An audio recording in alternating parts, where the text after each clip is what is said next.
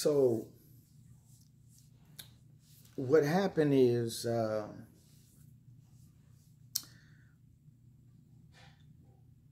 individual, an individual who I was taking to court um,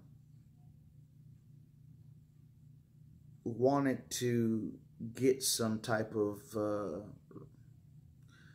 I don't even want to say revenge, just wanted to strike at me, just wanted to try and make my life more difficult, just because. And so during the court process, randomly, the person says, is this a good time to say that I think that he's dangerous and might try and harm me? That's all it took. The judge said, well, if you feel that way, go fill out the paperwork and turn it in. So that person went to go fill out the paperwork to turn it in. And that's all it took. Like, it didn't take, for me to go in front of the judge for this to be a thing. It doesn't matter. If somebody says, hey, that person shouldn't have guns, that's it. And now you have to fight, right? But it takes time. I got lucky because my final hearing for this situation was already in place. And it had been retracted to a much sooner date. Instead of December, it was going to happen within 3 weeks. So I got lucky in several places here.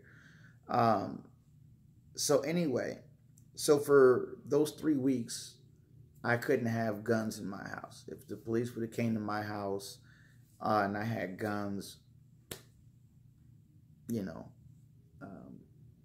bad news.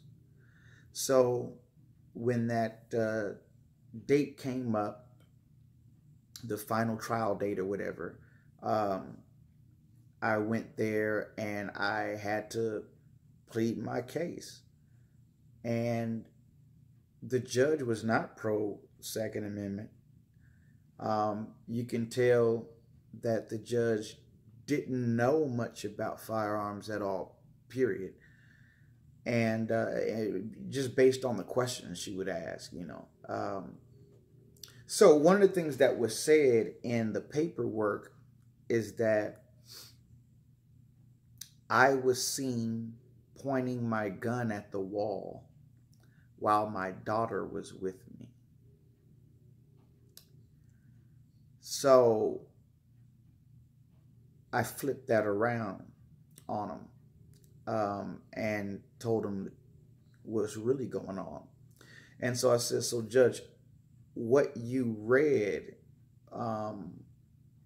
that I was pointing a gun at the wall, that's what I'm supposed to do. What I'm supposed to do when I'm clearing my weapon is to point the gun in a direction where there's no people, there's nothing that I'm not willing to destroy. And I wasn't pointing directly at a wall, I was pointing down towards the ground, more say down towards the ground wall corner area, basically. And I pointed the gun in that direction as I cleared my weapon to go put it up. So she then asked, well, isn't there a safer way to do this so that it's not done by your daughter? And I said, well, it wasn't done near my daughter. It was done in my room, but my daughter happened to come to my bedroom door to ask me a question, and she just seen me clearing the gun. Now, realistically, My daughter doesn't look at guns the way even the judge and everybody else does. She looks at them the way I do. How I grew up. I grew up at, my whole family has guns. Guns are not a some evil mechanism. I grew up where I wasn't afraid of guns. I respected them. I knew what they did, but it's just a gun. You know, it's just a tool, and so that's how I grew up. So she grows up the same way. She's not afraid of firearms. She doesn't look at them that way. She knows actually how to handle it, but even outside of that, she knows not to touch a firearm, period, at all whatsoever. And so she sees guns like, you know, that doesn't mean anything to her. She sees a gun. It does, you know, people who are not aware almost think as if the child sees the gun, they're going to be traumatized or something, right? You know, so anyway, I explained that to her, and that I was doing what's in the, and I actually printed out the firearm safety rules and gave that to the judge as I gave my case. And so I'm like, yeah, I did what the safety rules say to do, cleared my weapon, and I put it up. So she asked, well, couldn't you just leave it in the car until she went to sleep and then come in the house and clear it? And I had to catch myself because it didn't make any sense. And I could have messed myself up by my body language or my facial expression, you know. And so I had to catch myself and not make an expression that said, it doesn't make any sense. What are you talking about? You know what I mean? So I had to, she goes, can't you just leave it in the car until, and I was like, I could, but it's the same thing, you know, and I was able to make sure my face didn't say you're stupid or anything like that.